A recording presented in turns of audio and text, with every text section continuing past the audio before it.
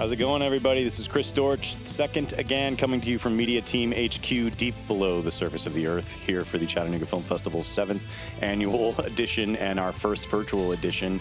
If you've been a fan of the festival for the past couple of years, you've noticed that we're big fans of the World of Film podcasts. There's some truly incredible ones out there, and it's a great medium for folks to kind of give film a lot more love. And of all the film podcasts out there, there are a few that I love, and also am infuriated by as the one that's about to come, Screen Drafts. It's honestly one of my favorite things out there, and I hope if you guys aren't familiar with them, after you see what they do today, you're immediately going to go and subscribe and become a big fan. But it's a genuine honor to have Clay Keller and the folks of Screen Drafts here with us to do a live draft. And so I think you guys are going to absolutely get a kick out of this. Again, one of our favorite film podcasts, so it's a real honor to have them, Shockwaves and Junk Food Cinema, joining us for our virtual edition. I will turn it over to them. You're in very good hands. You guys are going to have a blast with this. Thanks to all of the Screen Drafts folks, and thanks, Clay. All right. Thank you, Chris. What a lovely introduction. And we are very, very excited to be joining you guys for the 7th Chattanooga Film Festival here under these very special circumstances. But hey, it allowed us to all come together here from Los Angeles and join you there in Chattanooga. Gosh, guys, let's just get right into the show. Welcome to Screen Drafts, the podcast where experts and enthusiasts competitively collaborate in the creation of screen-centric best of lists. I'm Draft Commissioner Clay Keller. Here with me, as always, my co-commissioner and color commentator, Mr. Ryan Marker. Ryan. Hello, how are you? Thank you, Welcome. thank you. So happy to be here. So happy to be here. Wow. We are coming to you live from our usual recording space, the Aero Theater in Santa Monica. We are at opposite ends of a comically long table. We've got a real Citizen Kane situation going on over here. But we're having a good time. Ryan, have you cracked into a beer already? I have. All right. It turned noon and I was like, let's do it. I love it. Maybe I will join you in a bit. Right now, I'm enjoying some coffee here. Look at that product placement. Look at that beautiful Screen Drafts mug. I wish I could get one. I didn't Clay. even. Swag. I didn't Look even at realize. All right, guys, we have a massive topic. So massive it had to be 2 shows. But even in the first half that we're doing today, it is massive. So we are not going to mess around. We are going to get right into the heart of it. And that's going to start with introducing our guest GMs for this draft. I'm going to do them clockwise by what's on my screen. First up, we've got veteran drafter and veteran of, as Chris said, infuriating people on this show, Mr. Graham Skipper. Hi, Graham. Graham Skipper is an actor and director, and like everybody here today, no stranger to the horror community. So we're excited to have him here. Next to him, again, according to my screen, I don't know what it looks like. Oh, actually, I can see the media thing. Okay, so next to him is a first-time drafter, but you know her from the film Satanic Panic and is one of the co-hosts of DC Daily. It is Clarke Wolfe. Hey, everybody. So nice to see you. Thanks for having me, guys. Welcome, and I am sorry. Next up, the director of Satanic Panic, writer-director Chelsea Stardust. Woo! Thanks for having me. Hi, guys. Welcome. I'll extend to you the same apology that I preemptively extended to Clarke, because sorry. You two are being thrown into the wolves' den here for your first time drafting. Is not only a mega draft, but it is also a live show, and you are having to go up against 2 of the craziest people to play this game. Of course, the other one I'm referring to is the host of Scripts Gone Wild, Mr. Billy Ray Brewton. Hi, guys. Billy Ray.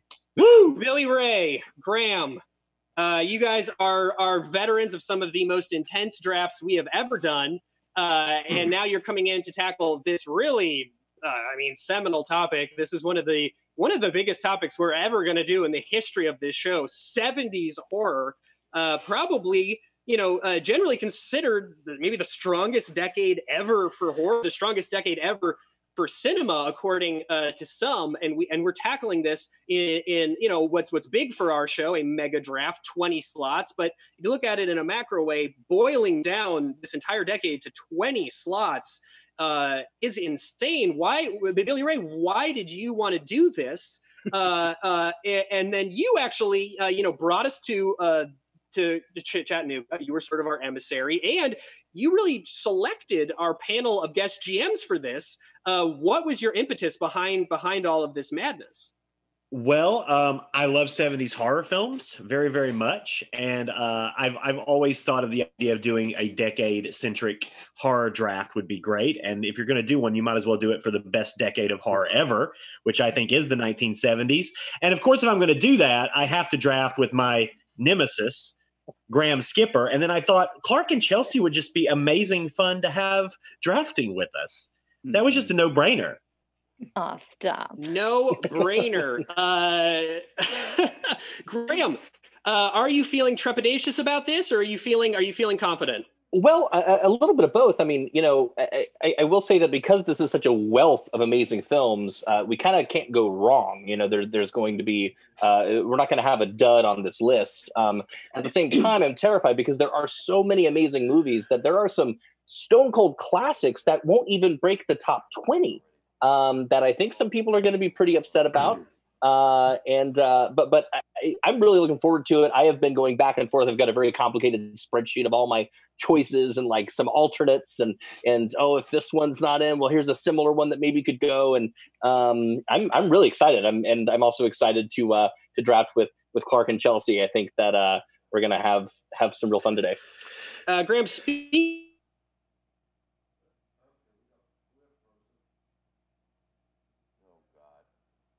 I spent a lot of time on Photoshop this graphic. Here we go. Oh, my handwriting is illegible. Well, it's also backwards. Oh, poor Clay. No, you can't fix that, buddy. This is fine. Everybody just pull up a mirror and read this. At Screen Drafts, hashtag Screen Drafts Live, hashtag Chat Film Fest. And chat along and yell at our drafters as we go. Clarke. Yes, Chelsea, I know that you've been preparing this last week. Do you feel like you're ready to dive into this? Fix your sign. This is unacceptable behavior. What the hell was that? Okay, yes, the Chattanooga Film Festival demon chiming in there. No, I'm not going to fuck with this during the show. I was going to start trying to unmirror my image. I think everybody's got it. Okay, Clarke. Yes, sir. How are you feeling coming into this today? Are you confident on the choices that you're bringing in and your plan? Are you worried about going up against two wild cards like Graham and Billy Ray? I think I'm ready. I've done a little prep. I listened to a couple episodes of the show to get ready. I feel like I know the people who we're drafting with fairly well. Some better than others, but still pretty well. And I have some strategy up my sleeve. So we'll see how it goes. Okay. Chelsea, are you feeling the same way as Clarke? Yep, I would say so. She's one of my best friends, so we were maybe talking. Interesting. But I feel really good. Actually, it's like also what Graham and Billy were saying. It's such an incredible decade of horror, and a lot of the movies made during that decade have inspired both of my movies. So I don't know. I think it's going to be a really fun list, and I'm so excited to be a part of it. Yes, I'm excited to see for each drafter how much this decade is something that you look at more academically, historically, looking for influences, and how many of these are like you're really passionate or like deep in your heart movies, because those will influence the final list. Because as I said off mic, some people come in really wanting to represent the canon, really wanting to get as broad of a spectrum as possible. We're going international for this. This is anything that was released in the United States in the 1970s and is a horror movie is in contention for this. So, there is a wide spectrum of possibilities, and some people are going to want to capture all that. And some people may just want to come in and say, I'm going to make this list look as much like my personal list as possible. And the conflict that we find therein is the joy of the show. Ryan. Yes, sir. This is a almost a topic that is so gargantuan, it's almost foolish to try and tackle it. Yeah. When you were looking at this and looking at our players, what do you think we're going to see today? Well, I'm looking at 4 very angelic faces, and I'm just holding on to this image because I feel like when we get to the other end of it, they're just going to look haggard and angry and just completely disgruntled. So I'm loving that right now. Looking at, what this topic is. Yeah. I also think it's really smart that we've bifurcated this into 2 days. That way they can take a break and really understand what they've done and also grieve. and also what is ahead. Left in our wake. Yeah. So, yes, exactly. What is drafted today is going to narrow the pool of possibilities for tomorrow. And you guys will also have to endure 24 hours of tweets and emails, earned emails and calls from colleagues and friends, and influences. I hope people try and influence you in the period we have between today and tomorrow. I accept bribes. I accept bribes. Billy Ray's PayPal is open and open and waiting. Hit me up. All right. Guys, without further ado, let's jump into the rules of the game. Obviously, people who are listeners to the show hear this speech every week, but for people who are new, and I hope there are plenty of you, I will give you a rundown of what to expect today, and then we're going to do our trivia round, and then we're going to get right into the picks. Do it. Screen Drafts is a serpentine-style draft. Our 4 drafters are going to be alternating turns, placing picks on a single definitive best of list of this topic, which is 70s horror movies. How we determine the draft order is such. Ryan's going to have trivia questions. Whoever of the 4 answers the first question correctly gets to decide their position first. And then second, third, fourth, so on down the list. If you are drafter A, you get 4. This is for the whole game. This is for all of the 20 picks. If you are drafter A, you get only 4 picks on the list, but you get the top pick. You get to place that number 1 pick at the top of the list, and you get an extra veto, and I will explain the importance of vetoes in a second. If you are drafter B, you get 6 overall picks. That's the most, but you get the second worst placement, which means that overall, out of the 20, most of your picks are going to be in the back half of in the front half of the list, and will be today. The majority of your picks will be done on this show, not next week. If you are drafter A, you only get 1 pick today. Almost all your picks are going to be in that top 10 slot tomorrow. If you are drafter C, you get 5 picks. You get the worst placement overall. Most of your picks are going to be today. But you do get something called a veto override, which I will explain in a second. If you are drafter A, and it will be accompanied by that sound. If you are drafter D, you get 5 picks as well, but 3 of them will be in the top 10. Yes, veto and veto override have graphics, which the audience will be able to see. We will not be able to see, but I have every confidence in Tim and the team over there that they will look dope as hell. Okay, here's how vetoes work. No, that's vetoes. We're talking vetoes, guys.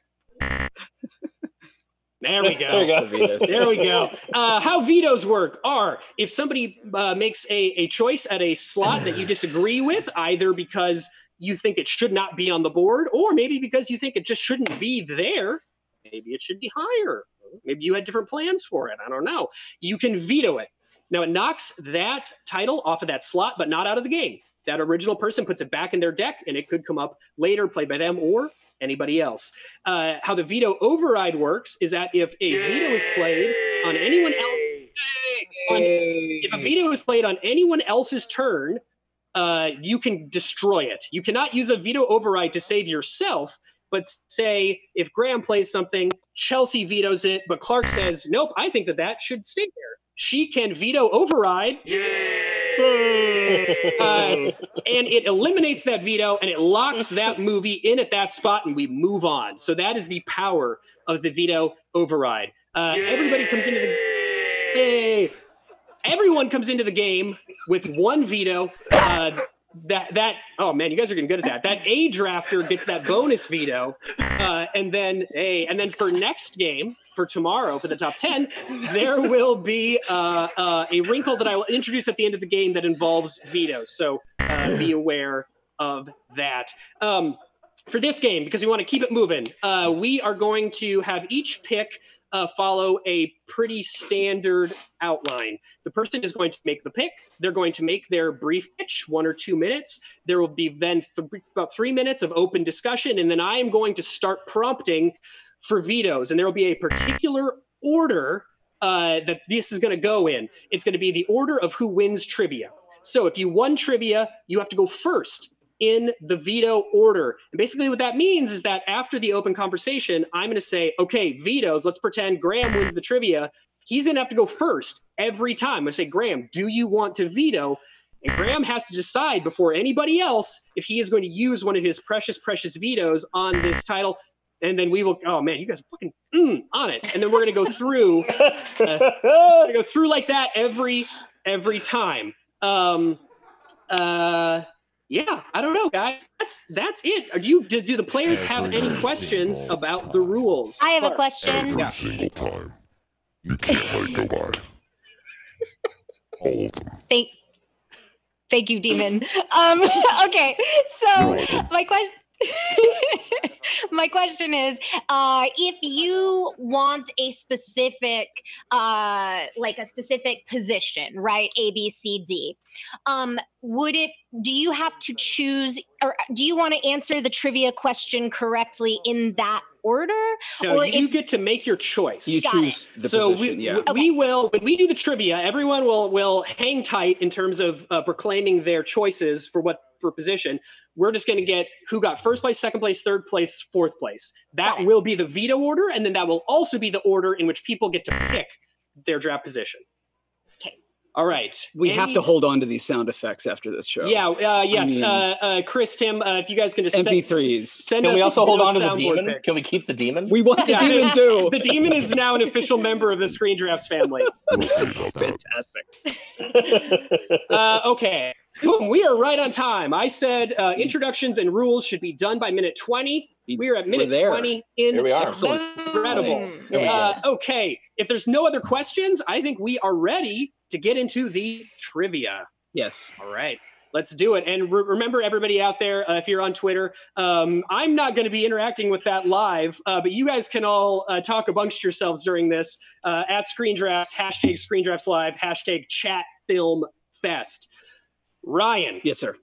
You've got a bunch of trivia questions ready. I do. Our drafters are ready. It is whoever just shouts out first, and I'm going to keep track of the order. And as I said, do not declare your what draft position you want yet. We'll wait until after trivia is all done. We shout out our name, or we shout out the answer? The answer. Shout out the answer, because we can see everybody. We should be able to tell who's saying what. Ryan. First question. Joan Crawford is a scientist who discovers the missing link in this, her final film. Link? No. Trog? Yep. It is Great Chelsea. job, Chelsea won that. Excellent job. Chelsea I'm is exhausted. I'm done. I'm spent. Okay, Damn, Chelsea nicely done. gets the first question. That means, Chelsea, you can sit back, take a breather for a second. It is now down to our next three remaining drafters for the second question. Second question. What was Tobe Hooper's follow-up film after Texas Chainsaw Massacre? Salem's Lot? No. Life Force. Funhouse. No. It was neither of those, Ryan? None of these. Really? Yeah. None of the above. Poltergeist? No. Oh God. So wait, did you say after Texas Chainsaw Massacre? That's right. Oh, Eaten Alive. Billy Ray. Billy Ray. Good job, Billy Ray. Yeah. I only had to name 6 different titles to get it.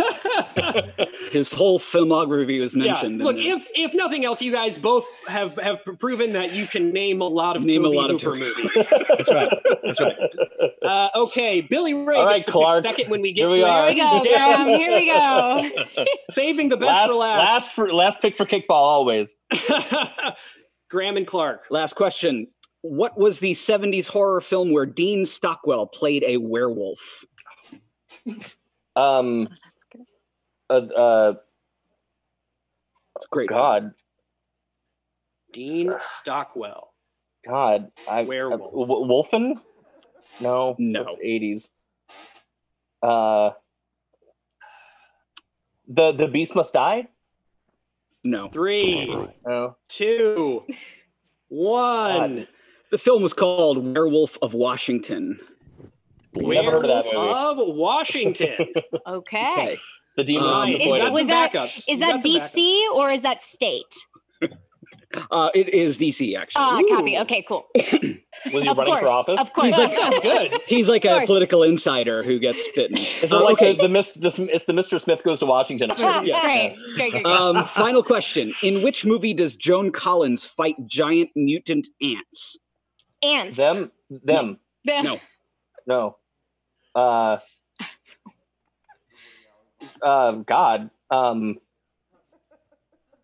Those are the only two giant ant movies I know. No. I have no answer here. No, just no. Anteater. 2, Mance. 1. Ants. Empire of the course. Ants. Empire of the Ants. Oh, Empire Alright. of the Ants. I got Come one on. more. This is pretty easy. Oh God. Somebody better get this. What is the Killer Bunny Rabbits movie titled?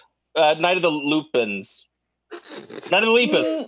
Graham got it. That's it. Good job, Graham. Lupins. Great I was job. like, I know it was the Night of the Leap. There you go. Night of the Lupus sounds horrifying, though. I know people with lupus. It is not a fun illness. All right. Okay. So the God. veto order in the trivia winning order is as follows: Chelsea, Billy Ray, Graham, and then finally Clarke. So Clarke, you lost the trivia, but when it comes veto time, you get to see what everybody else wants to do first. True.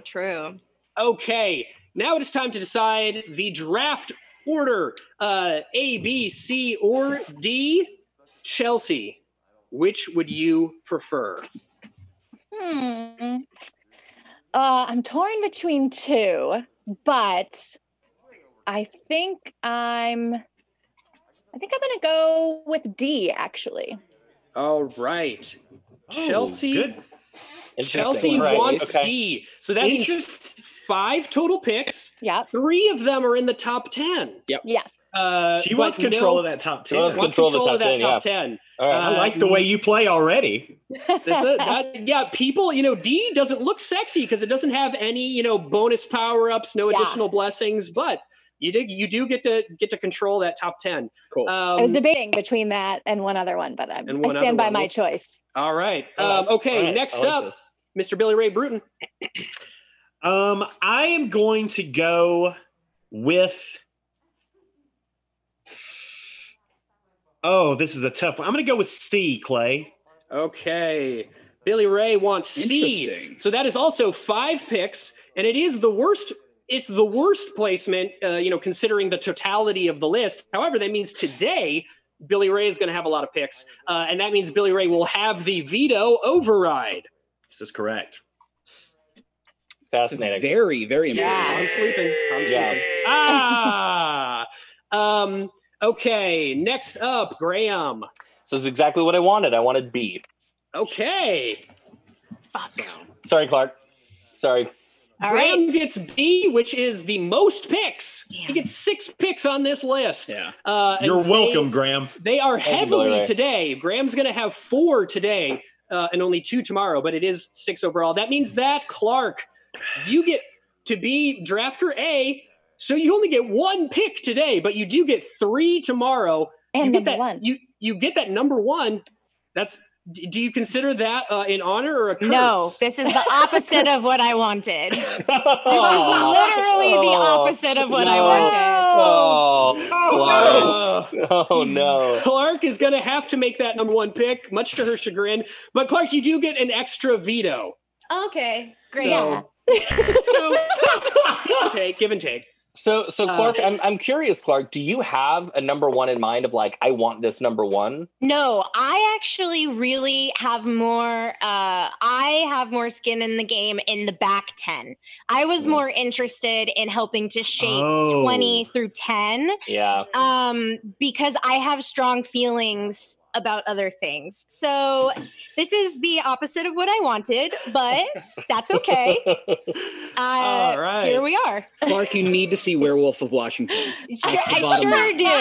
Apparently, I sure do. That's what's going to happen, Ryan, is tonight, when everybody's recovering from today's show, all of our drafters are going to put on Werewolf of Washington, and it's going to fuck up everybody's plans DC, for tomorrow. Yeah, Werewolf of DC is going to be the number 5. Okay. God. Graham, Clarke, Chelsea, Billy Ray. Let's do this. Yep. We've done this. I should mention, the one rule I forgot to mention is the mooch rule. That means that generally we do not include made-for-television or made-for-home video movies unless we agree beforehand. Now, we all talked about this, and I believe Billy Ray said, hey, should we include made-for-television stuff? I've got 1 or 2 in mind, and everybody said that was fine. So if our pool wasn't big enough as it is, we are also accepting made-for-television movies. Mooch is waived. The mooch rule for today has been waived, and we are not doing our customary commissioner predictions because in all of the prep for this and the flurry, I forgot to make any predictions.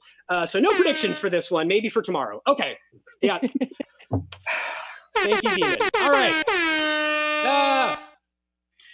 I have my picks ready. What does the air horn signify? We didn't talk about that beforehand. I'm going to be trying to. It's so loud in our. It signifies the insanity that's about to happen. It does indeed, and we will be taking a 2 or 3 minute intermission in the middle of today's show, so everybody can refresh. Okay, let's get into it. It's time. It's time for that number 20 pick that is going to kick today off.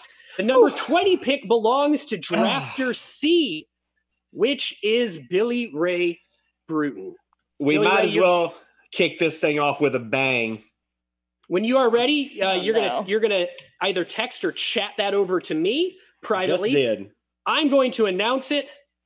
You're gonna make your pitch. A little bit of open discussion, then the veto order. And vetoes for everybody, vetoes and veto overrides will obviously be shouted out when prompted. Okay, here we go. I've received Billy Ray's pick. Mm-hmm. Let's get into it. At number 20 on the Screen Drafts Chattanooga Film Festival 70s horror movie mega draft, Billy Ray Brewton has selected Eraserhead. Oh, yep, I sure did. Yeah. I'm playing this here because I've never been a big Eraserhead guy. In fairness, I love David Lynch. I love a lot of David Lynch. Eraserhead is never a film that really connected with me in any substantive way. I had a feeling it was going to make the list at some point, so I decided to play it here because I don't necessarily think it needs to be any higher than this. It's still a film that just I've watched it, multiple times. I've watched it with friends mostly who are always like, "Let's watch Eraserhead." It just doesn't work for me. It never has. I think it's a fine example of what I think David Lynch would become as a filmmaker. But in terms of what it is, I find it lacking in a lot of ways. Hopefully I won't get massacred on Twitter for playing it this low, but I very well could. It's also just not very scary to me. So playing it at number 20, I think this is a good spot for it. And that's Eraserhead. Yeah, there's a broad range of subgenres within horror. There's the hardcore scary shit, there's the comedy shit, there's the musical shit, and there's the get under your skin psychological, just strange shit, which is where Eraserhead certainly falls. Everybody else, Eraserhead here at number 20. How do you feel about Eraserhead? Great, that's exactly where it needs to be. Correct. I would agree with that. I'm a huge Lynch fan, but it was my. So you said you are a huge Lynch fan. Me? You said, is that what you said, or did you say? Yeah. Wild at heart, weird on top, all the way. Yes. I'm a huge Lynch fan. I'm a fan too. I'm a big fan too. I'm a big fan too. That's why this was my number 10 pick. So I'm a little disappointed it's this low, but that's okay. As we said, lots of amazing films are going to be on this list. But now I'm glad to get a little more of a sense of where we're at here. Okay. Graham's getting the lay of the land. Everybody has already sort of intimated that they are not inclined to strike this one from the list. But hey, we gotta do our due diligence anyway. Let's take a look at the veto order. Chelsea. No, yes, Chelsea. Yes, I was looking at someone else. Chelsea. Well, considering I've done a burlesque dance to In Heaven, Everything is Fine, Yes. I will not be vetoing this pick. Okay, not vetoing. Billy Ray, you made the pick. That means we're going to Graham. Graham, are you going to veto this? I will not veto it, no. Okay. And finally, Clarke, we end on you. Nope. All right. Easy peasy for that first one. Wow. Billy Ray, no resistance to Eraserhead. That delights me. The seminal David Lynch film is kicking off the list at number 20. Ryan, is this where you thought Eraserhead would be? Shocking. I honestly didn't even know. I mean, on one hand, like I love that this is here. I don't know if anyone knows this, but Stanley Kubrick would show this before The Shining to the cast and crew and say, this is how you shoot a horror film. But when I watch it, I have to say I do nothing but laugh. It's so fucking funny. I love Eraserhead. It is really funny. So I'm a little surprised it's here, but totally happy it's here. I mean, this is my favorite Lynch movie, to be quite honest. So, wow. Oh yeah, love it. All right. David Lynch kicking us off at number 20 with Eraserhead. Okay, here we go. We're moving on to pick number 19 and then number 18. And both of them belong to our B drafter, who is Graham Skipper. So Graham's going to give us two in a row here. Graham, are you texting me or are you chatting? I'm about to text you. Okay, so send me that number 19. I keep going back and forth. All right, this is going to be my number 19. There we go. Sent. All right. Oh. All right. And this is hard. This is hard because with Eraserhead now at 20, it's like, oh my God, all of these have to be better than Eraserhead. It's a real, Billy Ray set a very high bar. It's tough. It's tough, but I'm going to stand by this pick. I'm happy with this pick. All right, Graham was going between a couple, and yeah, it is such a classic there at number 20. Does sort of set a high bar here for the draft. This kind of reminds me of when we did the 2010s decade mega draft, and Darren Fran kicked it off with A Separation. Yeah, and then I felt even better about playing Mamma Mia, Here We Go Again right after it. Okay, it's a wild draft. It was a wild draft. At number 19, Graham Skipper has selected The Abominable Dr. Phoebes. Fives. The Abominable Dr. Phoebes. Yes. Vincent Price plays the abominable Dr. Phoebes, who lost his wife to a botched surgery or a surgery that he believes to have been botched. And so he is also horribly disfigured by the same car crash that ultimately killed his wife. Oh, fantastic. I love the image up there. Thank you. Yeah. Hey. And so what Dr. Phoebes ends up doing, he's a brilliant scientist and a brilliant plastic surgeon. And so he begins to use as inspiration the 10 plagues of Egypt to murder all of the different nurses and doctors who participated in the botched surgery. It's a wild movie. The set design and the art direction of this movie, I think, is like, it's so pure 70s, like trip-tastic.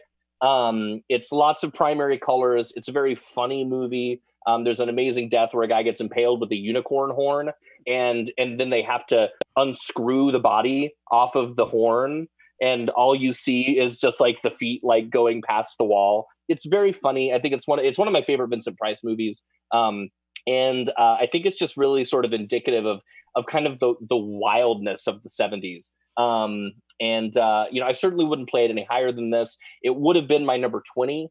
But I can't, with any good conscience say that it's better than Eraserhead, but it's also completely different. This was a studio film. I just love how dreamlike and trippy and kind of psychedelic it is. And it's one of Vincent Price's great moments. Mm-hmm. So. All right. Vincent Price. Happy to see him on here, assuming he doesn't get removed. Let's just jump into, from here on out, we'll just jump right into the veto order for the discussion. And then everybody can kind of say their piece. And then at the end of that, reveal if they will be vetoing or not. So that means, Chelsea, we're going to kick off all of these part two of the discussions with you. How do you feel about The Abominable Dr. Phoebes? Well, that film was actually my number 19 pick on my list. My So day. there's no My veto day. from me. Oh Because it's man! literally on my sheet as 19. So you're a great fan work, of this Graham. one. You're a fan Right. of I'm a this fan of film this as well. one. Then. I'm a fan of Dr. Fives Rises Again. I actually just Fantastic recently, great sequel. Recently revisited this film, and I also think it's maybe influential, though very different. But I think it's may have had some influence for on sure. Seven. So for sure. which is one of my favorite movies as well. So, but no veto from Billy me. Ray. Also my number 19. That's 3 of us with the number. Also my number 19. Amazing. Also my number 19. Incredible. I had not seen this film since I was probably 12 or 13, and I watched it for this draft and just fucking loved it so much. Like so much. It was one recently that was not on my list at all, and then I rewatched it and it made it onto the list. And so absolutely not going to veto this. This is the perfect spot for it. Wow. Okay. It was also 3 out of our 4. It was literally there. 19. Clarke, is there any chance this was also your 19? It wasn't on my list, but I don't have a problem with it on the list at 19, so I will not be vetoing it. No veto from Clarke. Are you a fan of the film? I've never seen it. Ooh, neither have I. Oh, it's really Neither have good. I. It's yeah, really fun. I'll add it Watch to my party. watch party for sure. All right, Ryan. Yes, sir. 3 out of 4 of our drafters put this at 19. Yeah. I have not seen it. It sounds incredible. Oh, it's Vincent's high point of the 70s. We've shown it here at the Arrow at midnight a few times, and it always brings out quite a crowd. Joseph Cotton's in it. He's fantastic. It's a high point. I mean, it's a very, very weirdly creepy movie, and you're right, super fun and funny as well. Just a great 70s movie all interesting. around. So it's on my list, by the way. Okay. Well, yes, you remembered, which I did create. You remembered to make predictions. I did not. I stayed up very late last night. I'll do predictions for tomorrow. So it's interesting because in my mind, because I have not seen a ton of Vincent Price movies. To me, his stuff is generally fairly camp, very funny, very entertaining. Maybe not always that scary. It sounds like this one is perhaps actually pretty creepy. It does all of that and above, like everything that you just said. It sort of does it all. It's funny, it's scary. really about it too. It's really gruesome. Like it's really, especially for the time, like it's just very the gore is pretty intense and a little shocking. Yeah, it's shocking, but it's also funny and campy and silly and like theatrical it's such a perfect midnight movie. Yeah. All right. A perfect midnight movie starring the inimitable Vincent Price in at number 19. Right. From Graham. Way to go. Well, okay. So Clay, I'm about to text you the next pick for this is number 18. God. Yeah. Yep. So Clay, this is, I think would make a perfect double bill with the abominable Dr. Fives. Okay. I'm intrigued. Okay. Billy Ray looks frightened. Hold on. Okay, there we go. I'm writing this down. I like to write them down before I announce them here. So the text came down and then it went away. So I think I have this entire title. I don't often say this title, so it's not one that's in my head. Graham, you tweeted out about a week ago that you were watching this film for research, and even people who knew that this draft was coming were slow to pick up on the fact that was for this. Okay, here we go. So you had number 19. You also have number 18. With the 18th pick in the Screen Giraffes 70s horror draft, Graham Skipper has selected. Is it Salo or Salo? Salo. Salo, or the 120 Days of Sodom. That's right. It's I think of all the films that are going to be on this list, it remains the most horrifying. It's near impossible to watch still. It's a masterpiece of cinema. And it is, I had seen it once, like back in college. And I think back then, my main takeaway was like, oh, it's where the people eat shit. And which happens a lot in this movie. And upon watching it again, I was just so like stricken by how, for a movie that was made, in the 70s, like this is just as affecting now as it would have been then. It has a whole lot to say. It reminded me a lot of another film which I actually like unironically really love, which is a Serbian film, which is another film which is very, very, very difficult to watch, but they are saying something with it, and they say something like they're saying something pretty profound, and they're doing it, in that way, which is hard to hard to take, but it's there. And I think that that's sort of what horror is all about for me, is like really trying to say something, but through the lens of the genre. And with Salò, he's talking about the Nazi occupation of Italy, and about the total loss of agency that the people felt when that was happening, and it gets funneled through this lens of Marquis de Sade's most famous and horrific work. It's a hard watch. I probably will never want to watch it again in my life. Twice is more than enough. But I feel like on a list of the 20 best and most important horror films of the 70s, Salò just feels like it should be there.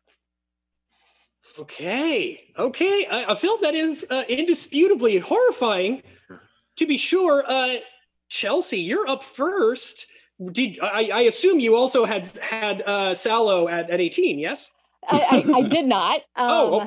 I actually didn't have it on my main list. I had it on I have like a smaller list. Sub-list, okay. Sub-list.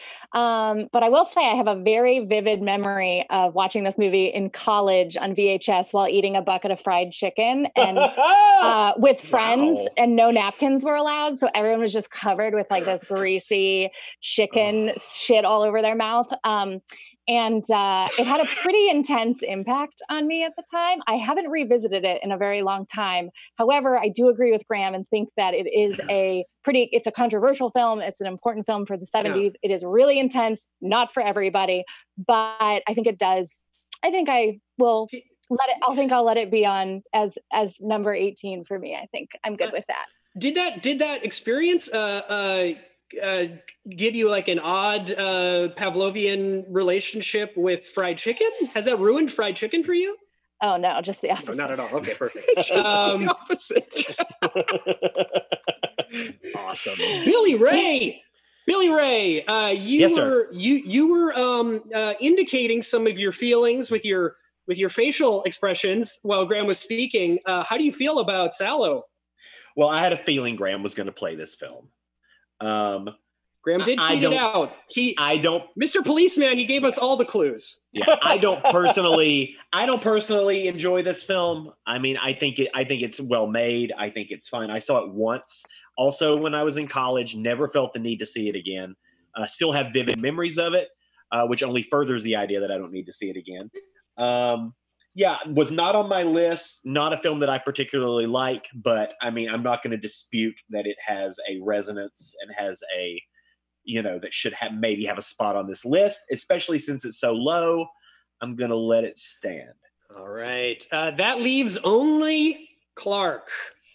So I will say that my numbers 20 through 15 were essentially like strategically placed and kind of feeling like, all right, if we have to put stuff on this list, like I want it to be here and not there.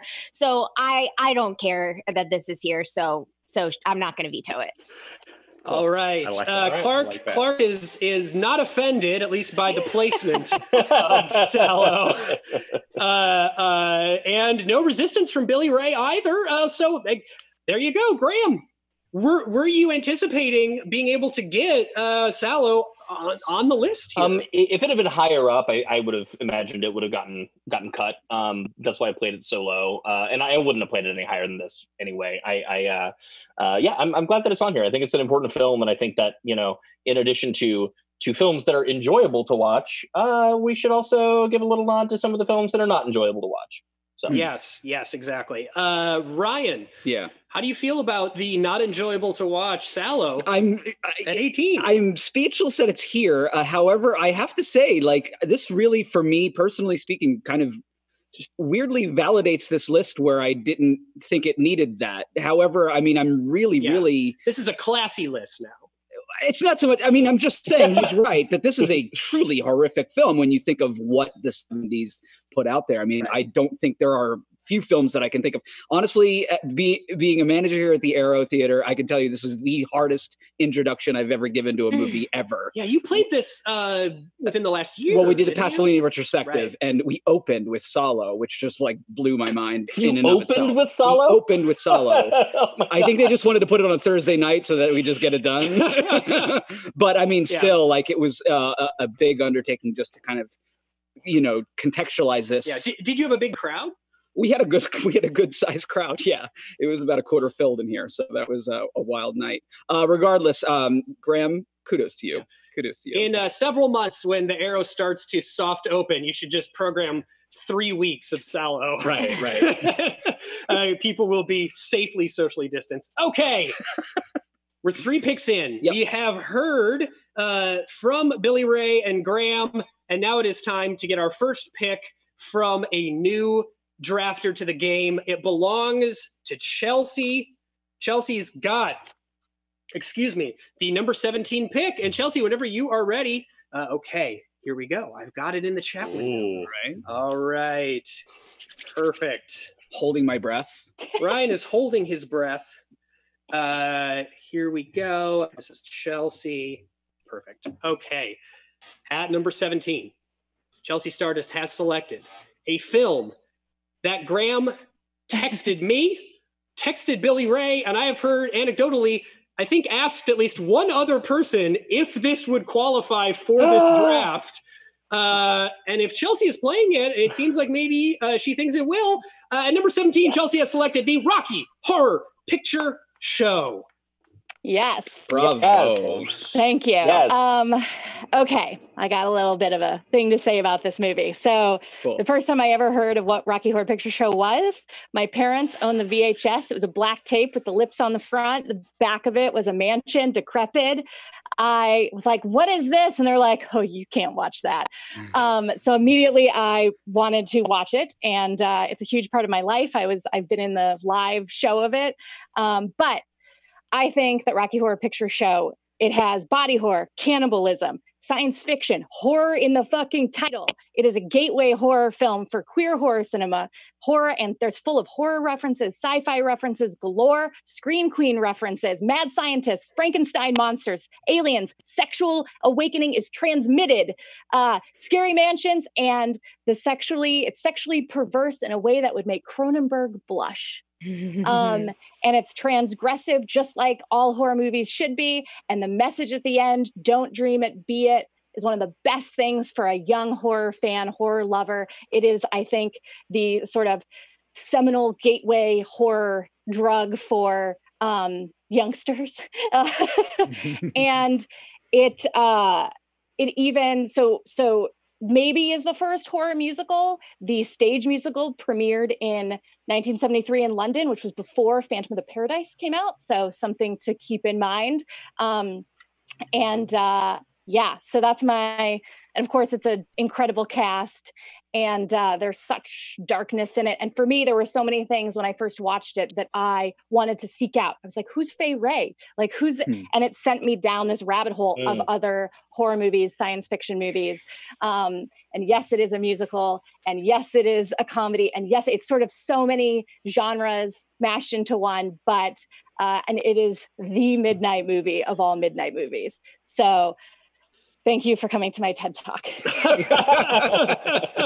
I love the movie so much. Beautifully said, Chelsea. Rocky Horror Picture Show, Billy Ray. Well, when Graham messaged me about this and asked me if I thought this would qualify, I said no, that I did not.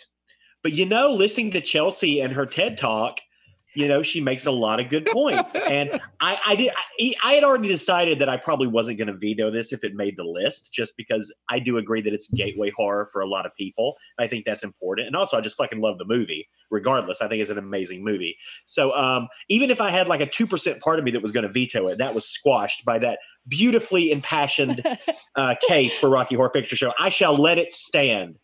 All right. Billy Ray is letting it stand. Hey, we're moving over to Graham. Graham, who, look, cards on the table. The reason I bring on experts for these is that I am, I've seen a lot of shit. I haven't seen it all. I had never seen Rocky Horror Picture Show until last night.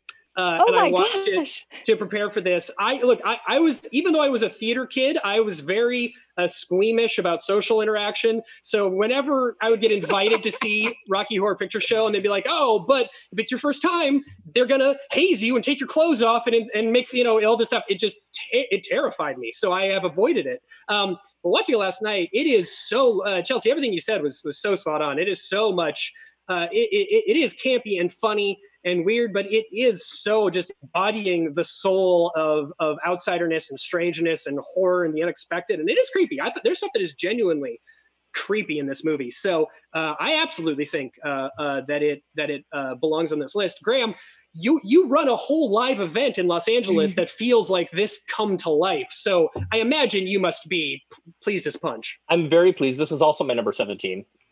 So it's perfect. Wow, kismet. I know. Damn it. I agree. I agree with everything that Chelsea said. She said it way more eloquently than I ever could. I love this, and I think that not just as like a musical theater guy, but also just if you look at like the overall impact that all of these 20 movies that we're listing have had on like culture as a whole. I mean, you don't have to be a horror fan, nor do you have to be a musical theater person to know what Rocky Horror is. Everybody knows the Time Warp. Right. Everybody has seen Dr. Frankenfurter, and knows what that image is. And not to mention, I was speaking to Frankenfurter, not to mention like the performances in this movie, are just like all-time classics. It's you can't say enough about this. It's a great film. And Clay, I just want to echo what I said to you to convince you to watch it. When you had said you hadn't seen it, is that I think there's this common misconception that people are like, "Oh, you have to see it live. The first time you see it, you got to see it live. It's really only really good if you see it in a live setting." And I completely disagree. I think that it's same. You can totally sit there and watch it at home and have a total blast with it. Watching it last night, I had the thought, I was like, if I was watching this live and there was a lot of distraction going on, it might annoy me. It is it is a midnight movie for sure, but it is not a midnight movie like The Room is a midnight movie. There is so much craft in this movie, and the music is excellently done, and as you said, the performances are really astounding. Like to give believable, grounded, full-bodied performances, straight-faced with this material, it's incredible. Tim Curry's astounding. Clarke, how do you feel about Rocky Horror Picture Show? I also had a feeling that this was going to be on the list. And I have to agree. I think this is about the place that it belongs on the list. And I agree with everything that's been said before. The music in this movie is exceptional. Like, I don't think that it kind of blows my mind how good this music is and how it does. I was at the TCA presentation for Fox when Fox was doing their live Rocky Horror thing, and so it was in the interstitial time when they were changing over the sets and bringing out different casts. And the music was playing overhead, and it didn't matter who was singing it. It was just, it's timeless. Like, it's so good. And on top of that, I think Chelsea makes a wonderful point about gateway horror and also the like sci-fi elements and the horrific things that are in this movie. This is a hard R. This is not like some, squeaky clean thing that, oh, it was risque at the time. Like, this is a legit, counterculture fuck you movie. Pickaxe. Yeah, it's great. I mean, well, and that's not a bad thing either. So anyway, I think it stands. I do not veto it. I think it stands. Yay. All right. Congratulations to the Rocky Horror Picture Show, locking in at number 17 on I'm done. That's what I wanted list. to plant my flag in. All right. The rest of this is gravy for Chelsea. Ryan. Yeah. Rocky Horror. Have you been in Rocky Horror? I've not been in it, but I've seen it live a bunch of times, and I've done the movie at the New Art a few times. It is the quintessential midnight movie. I think it is a horror movie just simply because the greatest of horror is subversive, transgressive, does all the things that invites everyone in if you will let it. And I just think, like Chelsea said, such a great sort of testimonial as far as the experience of what Rocky Horror does. I think it's sort of like, I feel like horror is a club that if you're cool enough, it'll let you in and you can kind of enjoy it. And I feel like what better thing to do that than Rocky Horror. I mean, if you go into Rocky Horror at a midnight show at the New Art, you will walk out going the opposite of what you thought, Clay, where you're like, I'm so happy I was a part of that. We are all fans and we are all in that shit together. It's a really wonderful experience. But we'll do it together at the New Art. We'll do it together. Well, I have to now. Yeah. But I will say for any other nervous Nancys out there who were like me, this is just a legit fucking movie. You can watch it just as a movie, and it's fantastic. Okay. And just a quick note, I might be one of the few people who actually really enjoys Shock Treatment as well. It's pretty fun. Yeah. Yeah, it's a fun movie. It's got its moments. Yeah. Yeah.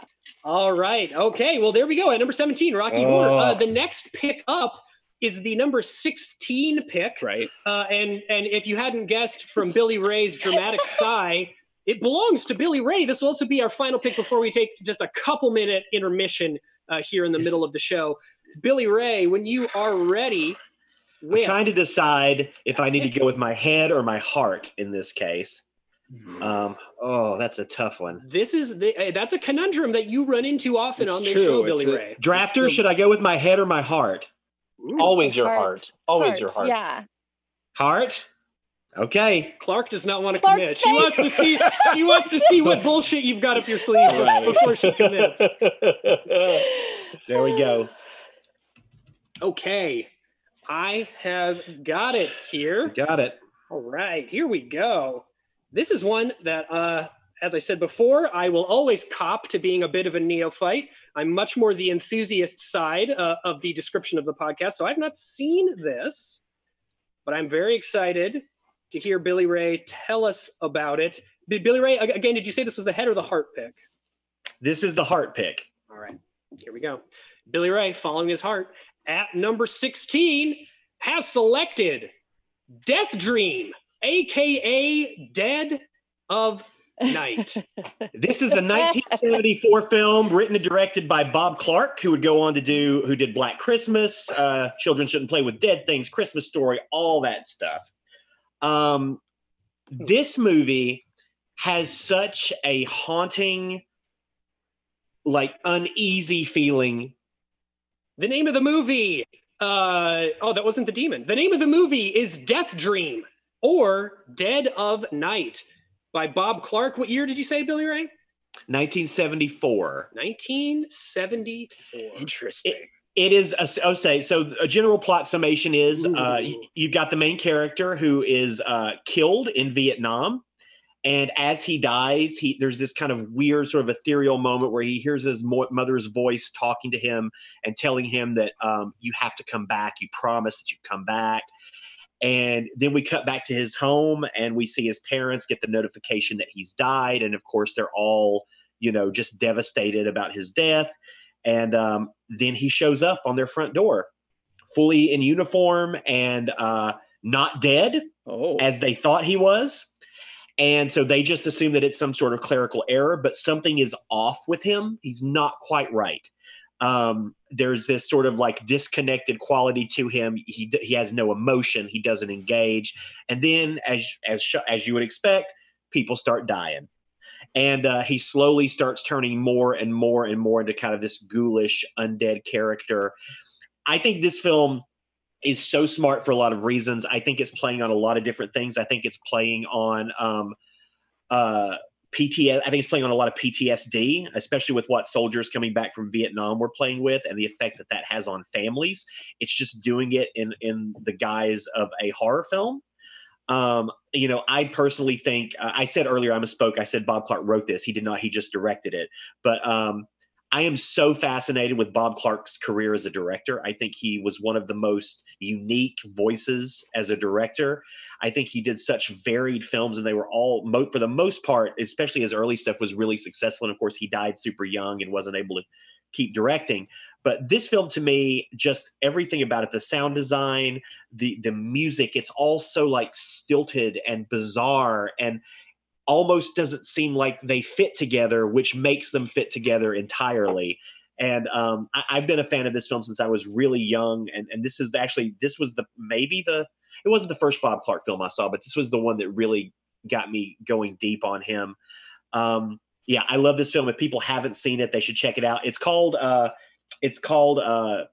Death Dream, but it's also known as Dead of Night. So you might see it in different locations as either Dead of Night or Death Dream. Right. But yeah, I absolutely. It's inspired by the Monkey's Paw short story, so it's got a lot of that in common. But it's a totally different thing.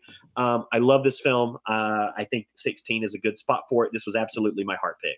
All right, Billy Ray going with his heart, an allegory for the horrors of war and PTSD. Chelsea. Death Dream. Based on the initial reaction from the other drafters, this could be our first interesting veto order. But we'll see. I don't want to influence anybody. Chelsea, how do you feel about this? I love a TED Talk. Here for it. I actually I'm a huge Bob Clarke fan, but I actually have not seen Death Dream. Oh. And now I need to after hearing about it. And because I haven't seen it, I don't think I necessarily can veto it because of that. I don't think that's would be the wisest choice. So I'm going to take your TED Talk at heart and not give this a veto. All right, Chelsea, swayed by Billy Ray's passionate speech. Graham, are you equally susceptible to the silver tongue of Mr. Billy Ray Brewton? So I love Billy Ray's tongue. So here, Death Dream's a great movie. It's really good. Everything that Billy Ray said is correct about it. I do not dispute it. The thing I'm struggling with is that I have a strong suspicion that another Bob Clarke film may show up later on this list. And so I have to wonder if it's responsible to have two Bob Clarke movies in an already crowded field of potential 70s horror films. I am it is 16, but it's also, I mean, he's playing Death Dream after Rocky Horror and Eraserhead and I mean, come on. Oh man, let's add some pizzazz to this. Veto. Oh, God damn it. God damn it. Okay, there you go. Graham used his veto to knock off Death Dream. Clarke, were you considering doing the same? No. All right, Clarke would not have vetoed. So Graham, but I'm glad he did it. I'm glad. Yes. I think that was the right choice. I do and admittedly, I have not seen this one, but I also love Bob Clarke as a director and really love his genre stuff. So will absolutely be checking it out. But I think Graham makes actually a great point in that this is a really crowded list, and if we burn these slots, that doesn't leave room for other things. So I guess my rebuttal to that to be if we were doing a 60s thriller draft and we had two Hitchcock films on there, like sometimes you have multiple directors that are going to be on the draft because they have. I do have my list. Yeah. Well, Billy Ray, you can rebut till the cows come home. But exactly. What I need from you is a replacement 16. Sorry, Billy Ray, had to happen. And of course, I will remind the audience, this does not mean that Death Dream is now completely out of the game. It is just now it's out of the game. Out there. It's out of the game. Floating out there. Play it higher than this. I can't play it higher than this. All right, Billy but Ray. I can play this. Uh-oh. Billy Ray sending me what have I done? That is also the risk you run, Graham. When you veto Billy Ray, there is no guarantee that what is coming down the pike is going to be more pleasing. Okay, here we go. At number 16, bringing us into the intermission, replacing Death Dream, Billy Ray has selected a movie that he has already tried to get on this show in the past and was unsuccessful. Let's find out if he's successful this time. This movie is called Faces of Death. Oh, okay. Faces of Death. Quickly, Faces of Death, Billy is a 1978 faux documentary which basically presents itself as a compilation of footage about actual real-life death. It was directed by John Allen Schwartz and written by John Allen Schwartz. And if you were a kid in the 80s, this was a rite of passage. Like, getting this VHS tape was a rite of passage. And it was something that you look for. Your older brother or that your cousin would tell you about. Have you seen Faces of Death? Have you seen Faces of Death? And I remember the first time I saw it. There's a whole series of these. I remember the first time I saw it, and I was, I think, like most kids, underwhelmed by what I saw. But the more I've watched it over the years, the more I appreciate exactly what it was and what it was trying to do. And I think it is, when we're talking about influential horror films from the 70s, this is up there. Like, this was an influential film to a lot of kids, to a lot of budding horror fans, and to people who just loved underground shit. Faces of Death is what really reached out to you. Some of the scenes in here are really effective. Some of them are not. Some of them are actual death scenes, and a lot of them are staged. Like, you think about the popular scenes like the monkey brain scene or things like that are not, that are not real.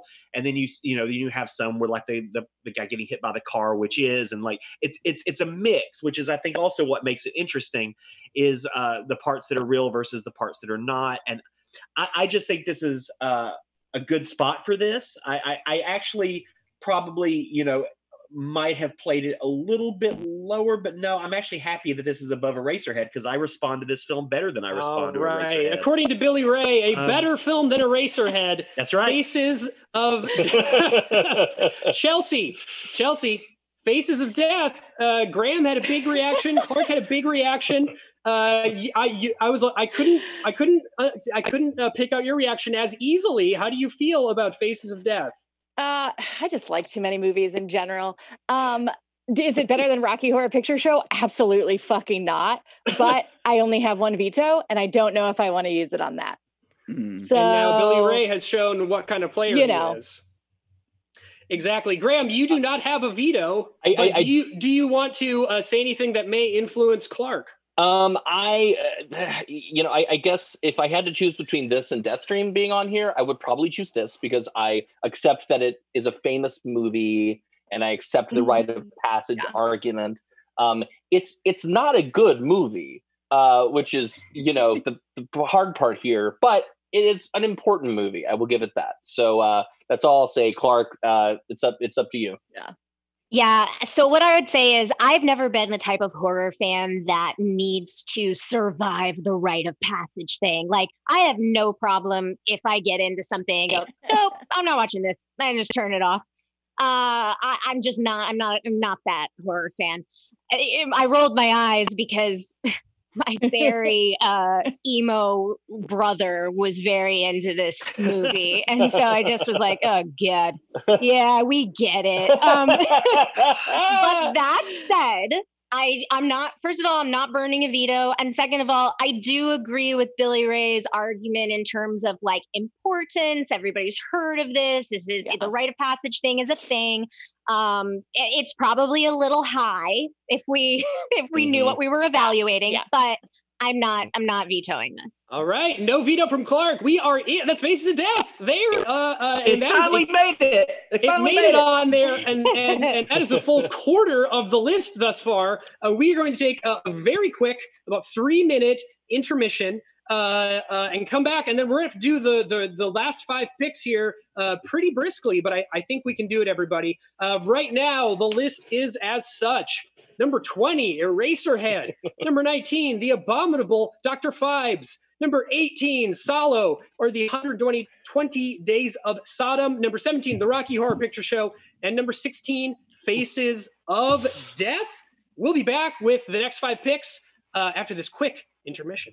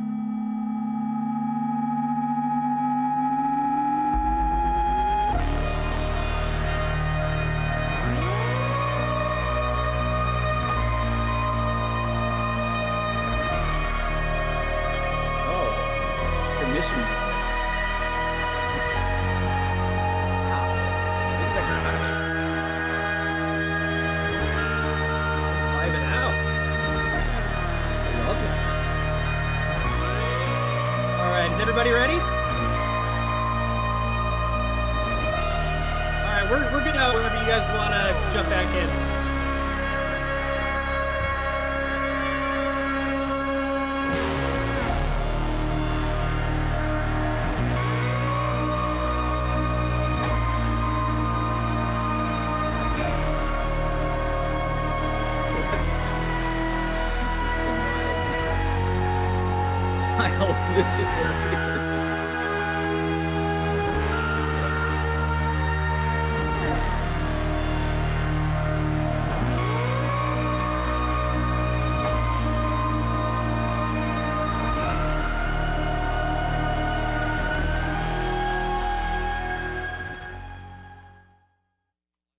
Okay. Wow. I hope everybody. That was quite something. That little. It's our finest intermission ever. Yeah, that was incredible. Okay. Hey, we are Rufus. back. Glad you all enjoyed that. We are back with Clarke has Rufus a wants- partner.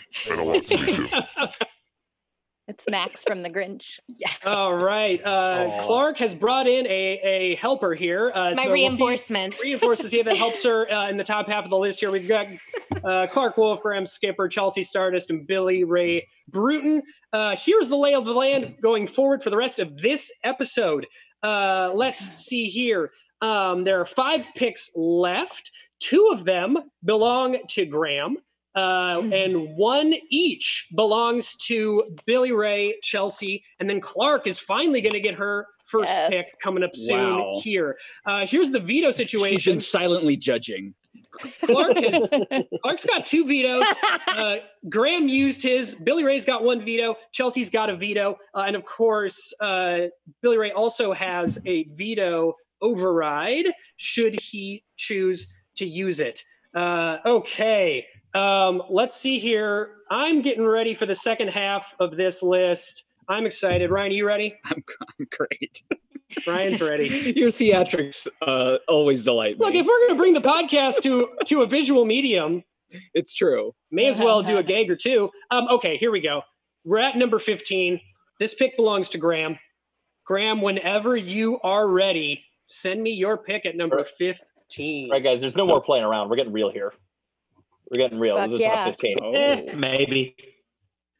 Guys, the time to fuck around, according to Graham, has ended. Yeah. Billy Ray doesn't necessarily agree. If you're watching the show live, you can tweet at Screen Drafts, hashtag Screen Drafts Live, hashtag Chat Film Fest. You can discuss just how unequivocally terrific all of these picks are and how you agree with all of them across the board. All right, at 15, Graham has selected Phantasm. Oh, wow.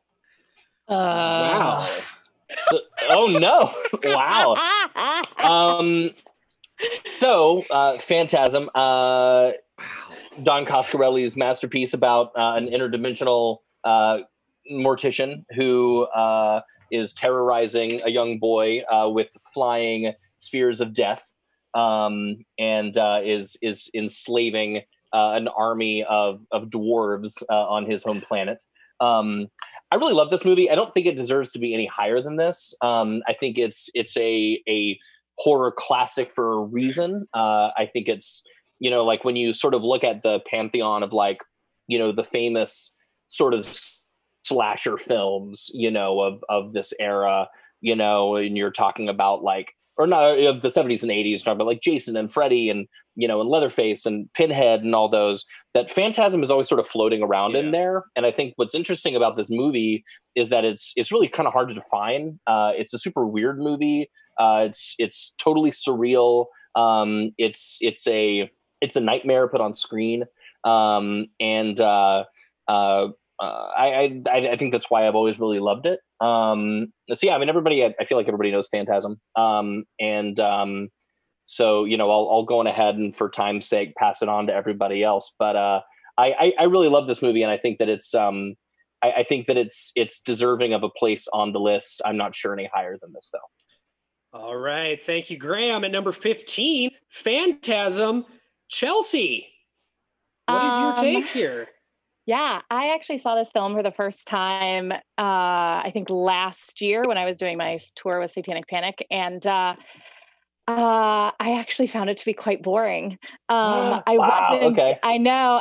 Maybe it's because I'm All a right. little late to the party on it, but I will say that there are some really iconic things. Obviously, the tall man is, everyone knows who that is. There are Christmas ornaments that are the little like blade ball things. So you have to kind of recognize the iconography it has. I totally agree. I wouldn't put it any higher than this if it was on this list. Was not on my list at all or my sub lists, but there is something to say for the franchise of it all too. So I will not veto it. Okay, Chelsea's not going to veto. Billy Ray. This was my number 15 pick. Get out of town. And I was considering even playing it higher, possibly if it didn't get played. I was thinking about playing it at 12 if it had not got played. I do think it needs to be on this list. I think it's. I agree that I loved this film as a kid. I'm a fan of this series, but I will say it has some drawbacks. Like, it's a low budget film. The acting is a little stilted across the board, and you really recognize that stuff and some of the effects and stuff too. And I'll usually forgive that. But I still love this film. I think it deserves a spot on this. I think it's an important film. I will not be vetoing this at 15. Right. Great pick, Graham. Clarke, you've been indicating something Clarke is not a fan of this something less than enthusiasm for this title. You have 2 vetoes that you can use. Are you going to use one here on Phantasm? So here's what I say. I totally get why people who saw this movie at a certain age or grew up on this movie, especially like not to, I don't want to generalize, but especially boys, young men, like I get why this is important to them. I also have a lot of respect for Don Coscarelli. And think that his story of being this like really, this independent spirit, this creator, this guy who's going to get the movie made, the iconography, all of that. So I had a feeling it might show up on this list. I agree it shouldn't be higher than 15. So if I have to say okay, then okay. I'm not burning a veto on it, but I do want to say you guys are really filling up some spots. Like I'm really, so anyway, I'm not vetoing it, and it's not my favorite either. That's okay. Okay, there we go. No veto from Clarke, and she does point out the salient point that spots are getting filled. Spots are getting filled up at this point, guys. Yeah. All right, and they're getting filled up. Well, and they're getting filled up in a great way. Clarke, it is now your turn to fill up one of these spots yourself. Finally. Yes. Spotlight. Okay. So, I have to text you my pick. Text or chat, yes. But you can preamble as you do. Okay, so basically, I will preface my pick by saying I do not like this movie. I don't get it. Okay. I don't get what's scary about it. I don't fucking get it. However, I have a feeling it's going to be on all of your lists. And I think that if it's got to be on this list, then I don't want it in the top 10. Okay. So that's my Clarke says that she acknowledges this film's importance. Wow. But she wants to bury it as best she can. I like that. Pulling a classic Clay Keller move. Yes, this is literally like her first move ever on Screen Drafts. I like this play. I like this play. This is a completely fair way to play, as long as you explain yourself, that I have caught a lot of shit for in the past, but it is 100% legal. Okay. At number 14, everybody else, I can tell you, are on pins and needles waiting to find out what this could possibly be. It's The Wicker Man. Oh. What? Wow. Okay. Clarke, do you have anything else you want to say about The Wicker Man now that the title has been revealed? I don't like this movie, and I think it's boring, and I don't get why it's scary at all. And I would rather watch The Bees, not The Bees, than the original boring ass Wicker Man. I also, fine, like whatever. It's no, this is not for me. Old. But I have a feeling it's probably for you guys and probably for the audience who's listening. Right. And so, yes, as I said, I don't want it in the top 10. Wow. Yeah, a film that you could make an argument is the second horror musical on the list thus far. True. The Wicker Man. Chelsea, you were shocked. Yeah, I was trying to kind of guess in my mind what it might be because Clarke and I know each other pretty well. So I was trying to figure out what that might be. However, surprisingly enough, Wicker Man was actually number 16 on my list. So I actually had it even lower than that. Wish I could have played it sooner. It was on my list. And I mean, for me, is this a movie I seek out? I watch it once a year on May Day, because that's when it takes place. Beltane, obviously Satanic Panic has a Beltane in it. I keep plugging my movie. Sorry about that. But for me, I loved that. It was sort of like a grown up, because the stuff I'd been exposed to when I was younger was like, with witches, was The Witches, Hocus Pocus, things like that. And then this was like the first like adult like witchcraft movie I saw, I think. And it's also a precursor to films like Midsummer, but way better. So I like this film. It's not, again, I had it even lower than this. But it was on my list. But I will not veto it. No veto from Chelsea. Billy Ray. Clarke, I don't like this movie either. Wow. Wasn't even on my list. Wasn't even on my list. I find it boring. I've always found it boring. It's never done anything for me. I hate that it's even here. But if I were to veto it, I have no guarantee that Graham or somebody wouldn't try to play, or that Graham wouldn't try to play it higher. I'm not gonna veto this. But yeah, I'm not a fan of the Wicker Man. Graham. This was my number 8. I'm a big fan of this movie. I totally appreciate the feeling that it's boring and not scary, which weirdly for somebody that loves this movie so much, like I agree with that. It's a slow movie and it's not particularly scary. I have a weird relationship with this movie because back when I was in college and this was recommended as one of the seminal horror films of all time, I watched it, I felt the exact same way. And I was like, this is boring and I don't get it. And I don't get why it's so popular. And every couple of years I would try to revisit it. And I always felt the same way. And for whatever reason, last year on May Day, I decided to watch it. And it just finally clicked for me. And I think that, his journey as this, essentially evangelical Christian guy, and the fact that he's sort of sucked into this just horrific end that happens so suddenly right at the end. I don't know, it hit me in a weird way, and I finally kind of got it. And I watched it like 3 or 4 times over the next several days, just sort of a new obsession. So I like this movie a lot. I'm glad it's on the list, and I can accept it being at 14. It's fine. I probably would have accepted it being lower, even if it's personally for me higher up. But I'm glad that at least it's on the list, and I can certainly appreciate your qualms with it. It makes total sense. Okay, Clarke is successful in her gambit to keep Wicker Man as low on the list as possible at number 14. All right, moving on to number 13. We have a pick from Chelsea here. Clarke just pulled like a Bobby Fischer move. You must admit, like that is truly pretty good. Some impressive maneuvering. I listen. I love a Clarke Wolfe strategy. It's my favorite. Yeah. Thanks, girl. Clarke's gonna own all of us tomorrow. I'll see you. Oh, I can't wait. I can't wait, y'all. This actually might have worked out better than I had. I was very disappointed in the beginning, but now you guys are doing a lot of my work for me. So. I have a feeling we're gonna be doomed. I love love the confidence. Love the confidence from Clarke. Okay, here we go. I've gotten the number 13 pick from Chelsea, which she has designated as the lucky number 13.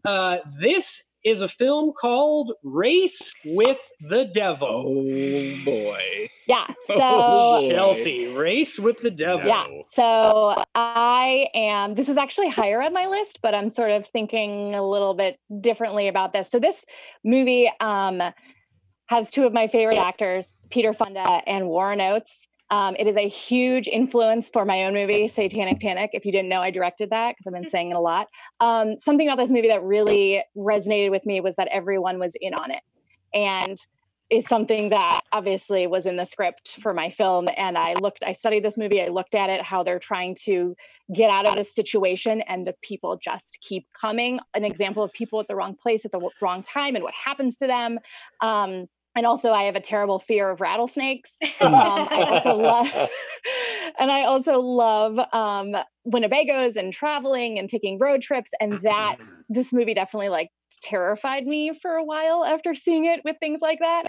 And of course, seeing like Peter Fonda and Warren Oates kicking ass is awesome. I think it's a really fun movie. It's a great road movie. It's also scary. There's really crazy fucked up shit happening in it, and anyone who uses rattlesnakes to attack someone is fucking terrifying. And the tagline for the poster is one of my favorites, which is "God help you when the devil wants you." Good. Big fan of it. Huge influence to me. So big fan of it. Huge influence. Billy Ray, if I'm not mistaken, I caught a little bit of audio off of you halfway through Chelsea's speech, and I believe you said no. You are up in the veto order. Yeah, so this movie's fine. Top 20 of films of the 70s. I don't know about that. Like, that's a tough one, especially when you're saying that race. I mean, look, I'm also the person that that said that Faces of Death is a better movie than Rocky Horror Picture Show. So I understand the problem there. But when we're saying Race with the Devil is better than, oh man, that's a tough one. But I've got one veto left. I've only got one veto, and I've got a whole top 10 tomorrow. mm-hmm. I don't think I can waste a veto on this. And as much as I would love to boot this, but I'm not going to. Okay, Billy Ray has resigned. He's not using his veto. Graham. I'm a big fan. You want to influence Chelsea? You don't have a veto. But... I don't influence Clarke. Clarke. Yeah, sorry. I don't have a veto. I just want to say that I had never seen this movie before, and it had always been on lists of like awesome movies to watch. So I watched this past week for the first time. I loved it. I thought it was a total blast from start to finish. I would love to go to like a midnight screening of this in a packed theater and just like scream along with the crowd. Like it's great. I had this sort of jockeying for my number 20 position with it was like basically jockeying with the Abominable Dr. Vibes position, because I feel like this is also it's a super fun movie. It's a blast to watch. I'm just not sure if I would have played it quite this low. That said, I can't do anything about it. I'm glad it's on the list. It's a great movie. It's super fun. And, if this gets more people to watch it, like, then they totally should. I mean, this is like, it's a deep cut. It's a deep cut. It's essentially like Mad Max with Satanists. Yeah, that's like, a great way. Like it's super fun. I love this movie. So anyway, it's great. But a deep cut at 13. Yeah. Yeah. Clarke, a deep cut at 13. I mean, veto it and see what happens. No, ma'am. Absolutely not. So Chelsea directed Satanic Panic. I have a quick cameo in Satanic Panic. So I went to a lot of screenings of this movie. I heard Chelsea talk a lot about how this movie was a big influence on her. I had a feeling that she was going to play it. So I watched it last night, actually, and I totally see the similarities. Like some of the, I totally see the direct influence from Race with the Devil to Satanic Panic. I also agree with Billy Ray. I think this movie's fine. I just think that the concepts have been done better. The whether it's Satanists in the woods, whether it is action, whether it is the whole town's in on it. Like I just think it's been done better. And so I don't think it belongs at number 13. However, again, I'm not blowing a veto on this one. So she gets her pick. Clarke is fixing to rain veto hellfire next game. Tomorrow he's going to own all of us. Why do you think I'm not vetoing it? I'm saving my veto and my override for the madness of tomorrow. Oh boy. Yeah, Nice. we're gonna Same. I am growing increasingly terrified of how we're gonna get through tomorrow's episode in 2 hours. But we're gonna do it. Okay, at number 13, It's staying. Chelsea gets on a massive influence on her film Satanic Panic, Race with the Devil. Well done. Ooh. There are two picks left today. One belonging to Billy Ray and one belonging to Graham. Mhm. Billy Ray is up first with the number 12. This is what I'm going to say very quickly. I going into that 13 pick, there were 13 films to me that had to be in the top 13 that were just stone cold classics. Now one of those is going to get left off. So for my number 12 out of those 13 picks, I'm playing the one that out of those 13 is my least favorite, which it's still like a 5-star movie, but it's my least favorite of those films. So Billy Ray, to be fair, you can try and abdicate responsibility as much as you like. You could have vetoed Race with the Devil. Oh, I sure could have, and then set myself up for total disaster tomorrow, which I will not do. Okay, here we go. This is as all of you have said, there are 10 or 15 equally great classics that are going to need to be in some order on this list. And this is one that I maybe would have assumed we were going to talk about tomorrow, but we're going to talk about it today. At number 12, Billy Ray has selected Suspiria. Actually, I'm fine with that. That was my number 12. Suspiria, 1977 film from Dario Argento. About as everybody knows what Suspiria is, about a young American ballet student, and she gets involved in a dance academy. It turns out that they're witches. Oh no! Witches. I love this film. I absolutely adore this film. I've seen it probably on actually large screens 4 or 5 times. I got to see that amazing 4K restoration with that incredible sound. It was just like a totally visceral experience. I also think there's some issues with the film. I think it lags in places. I think it has some definite pacing issues. I think there are some performance issues, which makes sense given all the circumstances. But I love this film. Right now we're talking about the difference between like 5-star films and 5-star films and which ones just resonate with me more. And out of that list, this is the one that resonates the least. I have a question for you, Billy Ray. When we had our recent Giallo draft, with Elric Kane and Rebecca McKendry from Shockwaves, they sort of agreed that Suspiria, while a great movie, is not a Giallo. Do you agree with that assessment? I would agree with their assessment of that. I don't think it probably fits the definitions of a Giallo film. I certainly think Dario Argento has made more faithful Giallo films than Suspiria. Still an amazing fucking movie. Doesn't have to be a Giallo film. No, of course. I was just curious. Yeah. And it's a number 12. Chelsea, at number 12, your revelation may have gotten missed underneath Billy Ray's speech, but you said Suspiria was what the number pick for you? Yes, 12. Oh, incredible! Wow. Good job. Yeah. And I actually, it may have been. Wait, it might have been 14. Anyways, it's in this section. It's a better story if it's 12. Let's say it's 12. It was your it's 12. Sure, I have to look again, but yeah, I just did a podcast about this movie. I was jockeying between, when I was doing my list, Deep Red and Suspiria, because a lot of people, Deep Red's another one. I love, Argento, everything until 1990. Everything after that, I just can't do. But I love Suspiria. I think it's a very accessible Argento film for people that might be hesitant. And I've seen Goblin live. I've seen many of his movies screened. So this will definitely not get a veto from me. No veto from Chelsea. I will say, I've been focusing on this, so I have not been really following the Twitter feed, although I did just catch a tweet out of the corner of my eye. Longtime listener Joe Grabinski tweeted at you, Graham. He's saying this needs to be vetoed. But you don't have a veto, so really, this would fall on Clarke if she wants to. Graham, what do you have to say about Suspiria at number 12? Yeah, it was much higher up on my list. I mean, it was my number 7. But again, I mean, what Billy Ray said is like, this is a bunch of 5-star films, so it's kind of hard to argue like with it at number 12. I think the criticisms of that it's slow in places, and that, you know, I think it starts super high and then I think it ends super high. Yeah. And in the middle, you know, it gets a little muddy.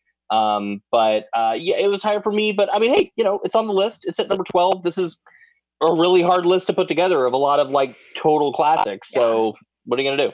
What are you gonna do, Clarke? Are you gonna do anything? I'm not, Clay. You know, I think that I agree with everything that's been said. I really enjoy this movie. Obviously, it's caught on enough to where it was recently remade. And, you know, I think that it also is a great gateway for a lot of people to find Argento.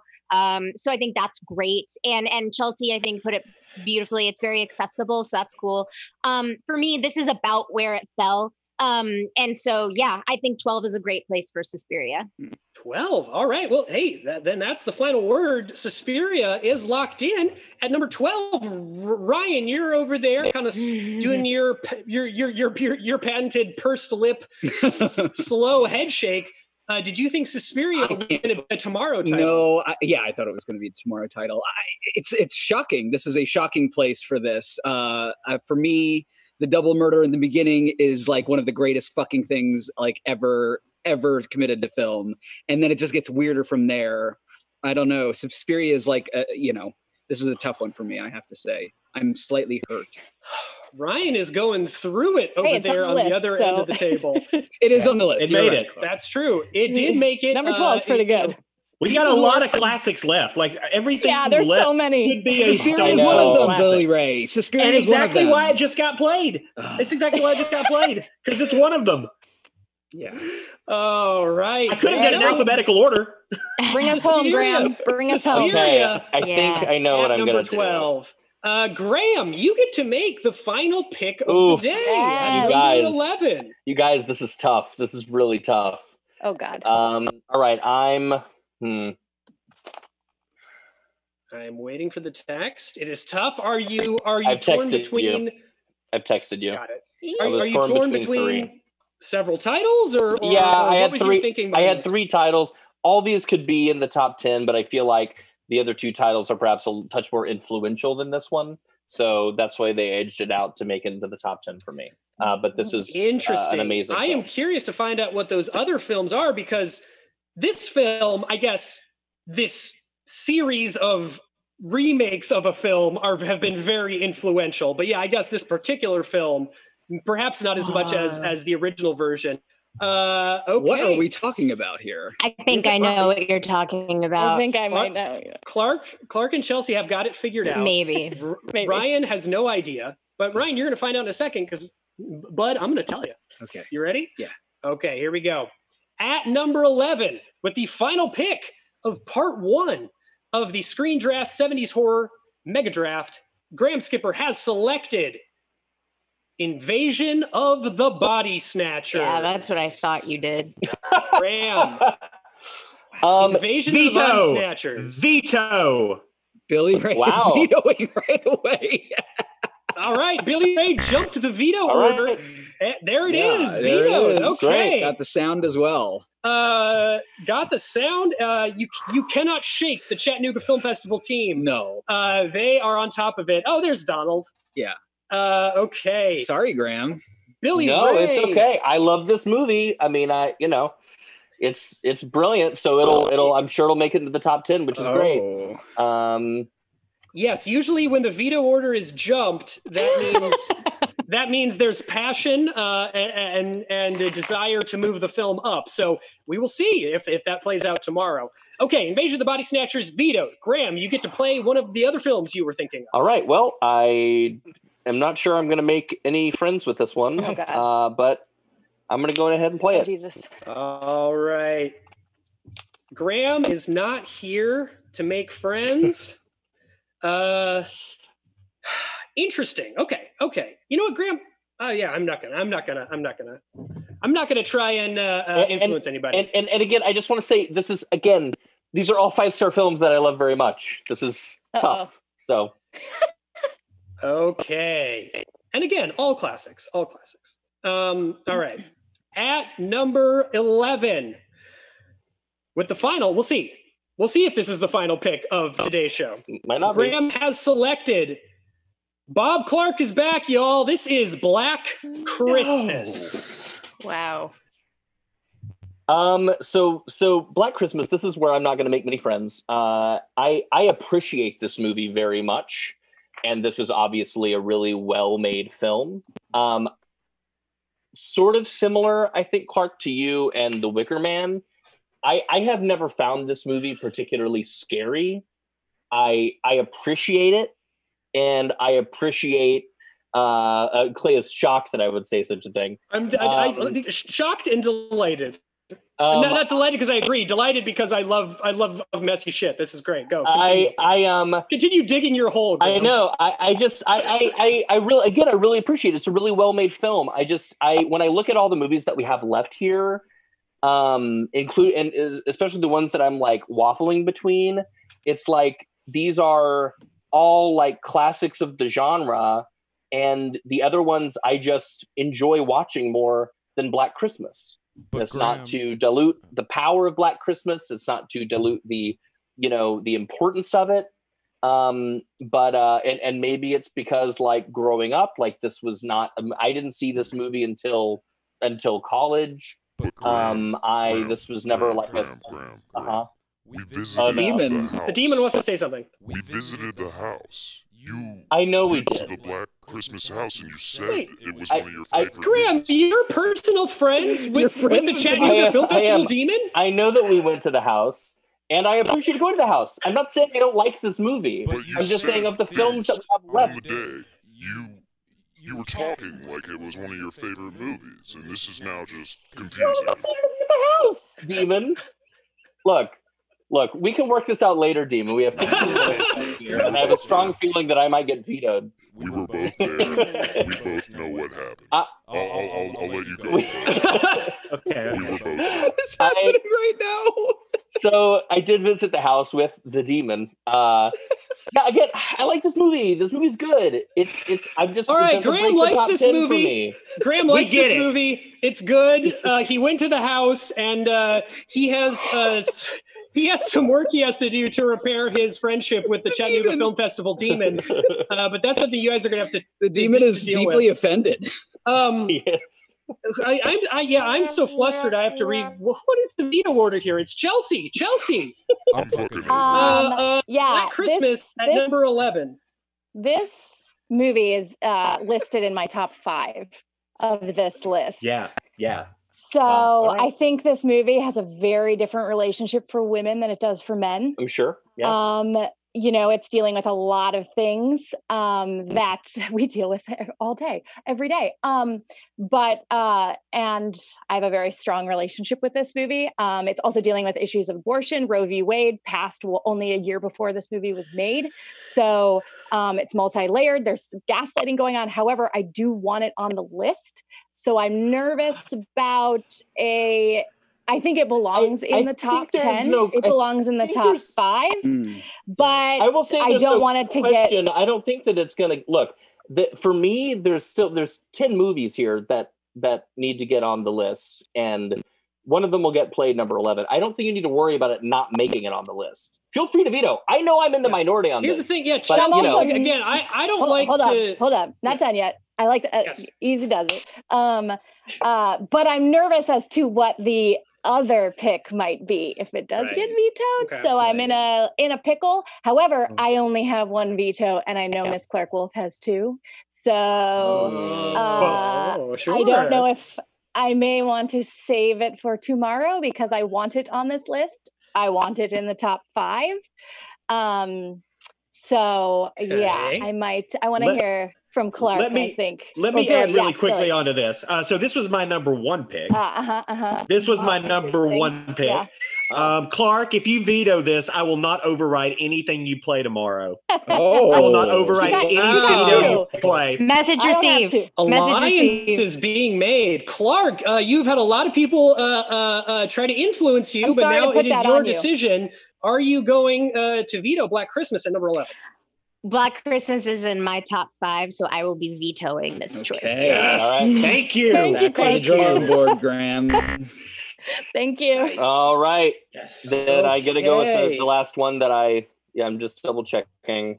Everyone Yeah. is vindicated in that veto. That's great. Including the demon. Including the demon. Clarke uses one of her vetoes to push Black Christmas to tomorrow. And you know, I hope everybody is remembers this tomorrow, because it has happened before where everybody agrees something should be vetoed to go higher, and then when you get to the higher spots, shit changes. So Understood. It will 100% make the list. Yeah. Okay. Billy Ray's making alliances and promises for tomorrow. So see how that plays out. All right, Graham, you've been vetoed twice in a row here. But not unprecedented for you. No, Can we go for 3? Can we make it 3? Let's see. Let's see what happens. We've got 10 minutes left. We've got time for a couple more vetoes. At number 11, Graham, third time's the charm, perhaps, has selected The Omen. Right. Okay. Great. Well, it's The Omen. We all know The Omen. I rewatched The Omen 2 nights ago, and I actually had it lower on my list at the beginning of trying to plan all this, and then I rewatched it, and it just like really super hit me. Like all the father-son stuff was like totally devastating to me. You know, all of just the whole, you know, his relationship with his adopted mom was just like so crushing, you know, and everything.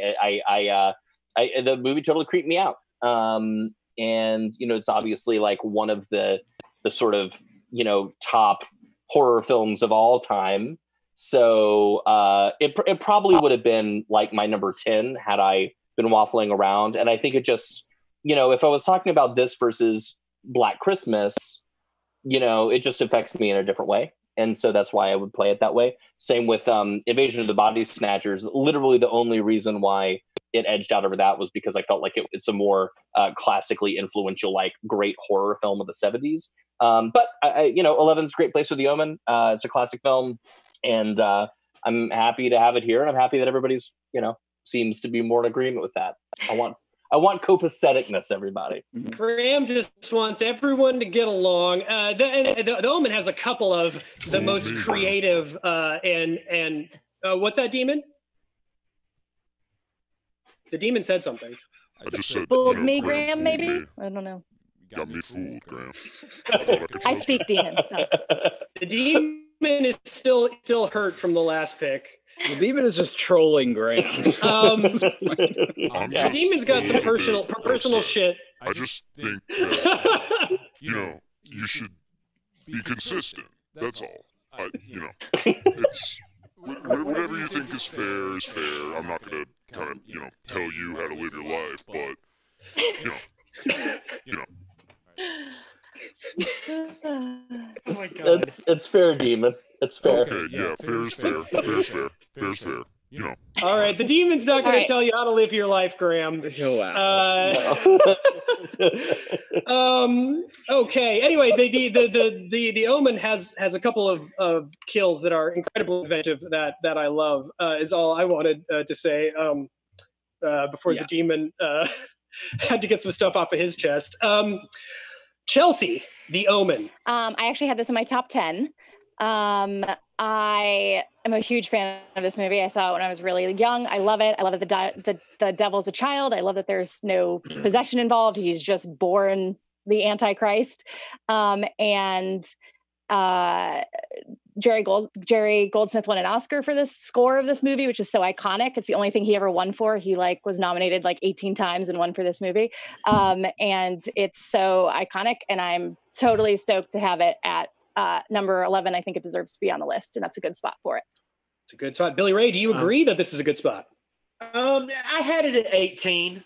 So, I mean, it's a little high for me. I've never loved this film as much as a lot of people do. The kills are great, but I mean, I can't veto it. So there's nothing I can do about it being at 11. And I don't think I would anyway. I think this is a fine place for it. We should play this first. Could have saved so many vetoes. Yes, I'm in agreement, actually. I love this movie. I think it's excellent. I think I had it at 10, but that's, as we're going to get into, that's simply because there are so many great movies that are just fighting it out, for the same spot. So I think 11 is a great place for The Omen. And I'm really glad it's this high on the list, because I think a lot of times there's this impulse to be like, it's not that scary, it's not that good, it's overrated, whatever. And I actually think The Omen is a great film. Just like, it's a great horror movie, but I think it's also a great movie. Yeah, Richard Donner. I think this is a great place for it.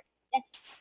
All right. Everybody agrees. This is except for Billy Ray, but he'll put up with it. This is a good spot for The Omen. Folks, we got through the first 10 picks. Minutes to spare. Drafts. Yeah. Mega Draft, 70s Horror Mega Draft, Part 1. Billy Ray, really quickly, I am going to give you an opportunity to correct the record. Earlier on in the show, I jokingly said that you had declared that Faces of Death was a better film than Eraserhead. I have caught some Twitter chatter perpetuating that misquote that I said as a joke. Would you like to clear the record between Eraserhead and Faces of Death? I will say that Eraserhead is a better made film, but that Faces of Death is a film that I get more enjoyment out of. Gotcha. So subjectively. Wow. Yes, but obviously, I'm trying to get this noose off from around your neck here, Billy. Right? Well, no, I love David Lynch, big David Lynch fan. Eraserhead's not one of my favorite Lynch films. I think he evolved as a filmmaker. All right, there we go. Okay, hey, and we got 5 minutes to spare. Well done, everybody. Ryan. Yes, sir. This slate of picks thus far, we are 10. We're halfway through. We're gonna get the picks 11 through 1 tomorrow. If you want to give us your impressions here for a couple of minutes, and then I'm going to set up to tomorrow's episode. I mean, I think this is a good list today.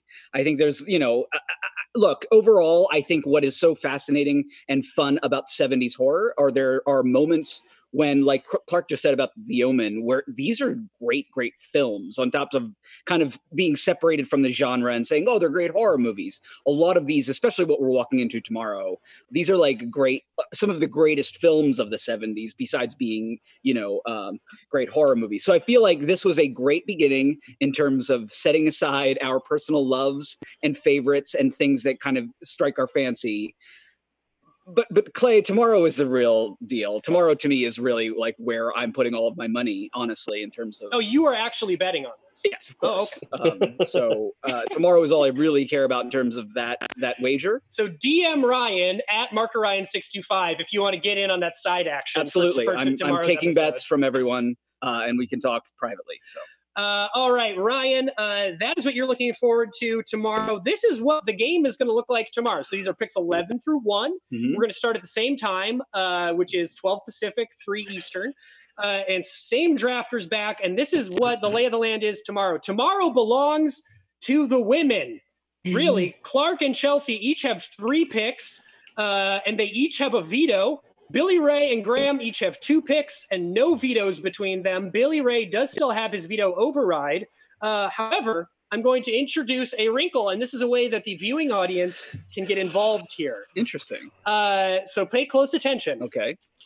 For tomorrow, we are going to award an extra bonus veto to one of our drafters based on a poll that is going to be up on the Screen Drafts Twitter pretty soon after this episode ends. So follow at Screen Drafts, and we're going to put up a poll with these 4 drafters' names, and you, the listening audience, can vote up until game time tomorrow on who you want to be awarded an extra veto. I'm now going to give the drafters 30 seconds each to make a plea for why it should be them. Clarke, go. I think it should be me because I haven't gotten to do much so far.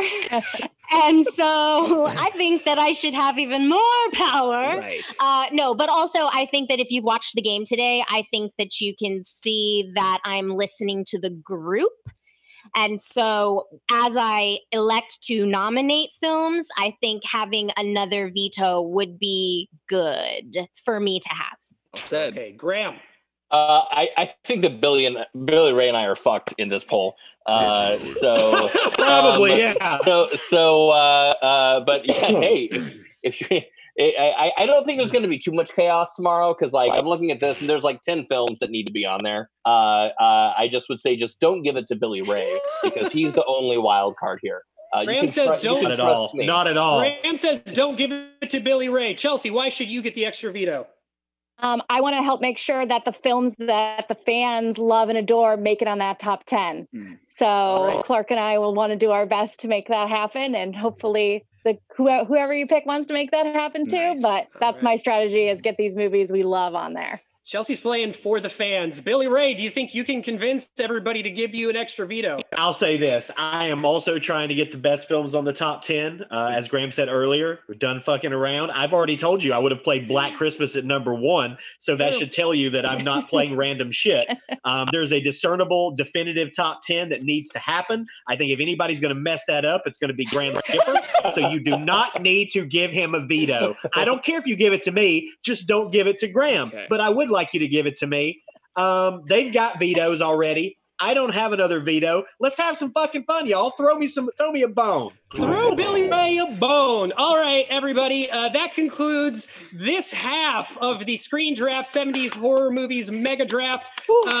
Follow us. If you want to vote in this poll, go to @ScreenDrafts. We're going to put that up in a little bit. Thank you to Chattanooga Film Festival. We are excited to be back with you guys tomorrow at the same time. Thank you to the Demon. And one last time, the first half of the draft looks like this. Yeah. Number 20, Eraserhead. Number 19, The Abominable Dr. Fives.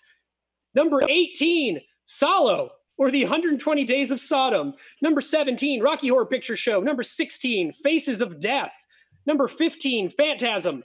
Number 14, The Wicker Man. Number 13, Race with the Devil. Number 12, Suspiria.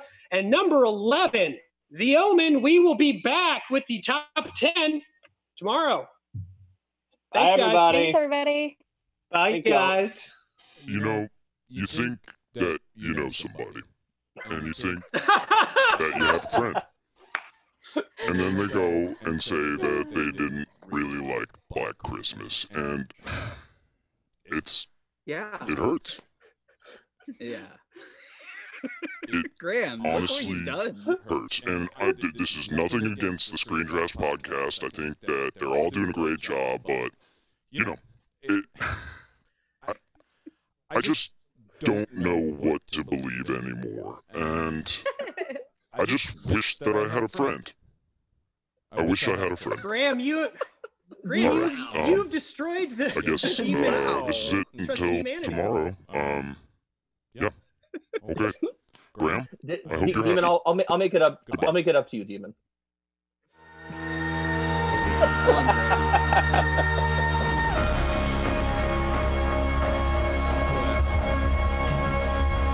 Well done, everybody. Yeah, good job. That was great. That was great. Yeah. I guess I'll just see everybody same time tomorrow.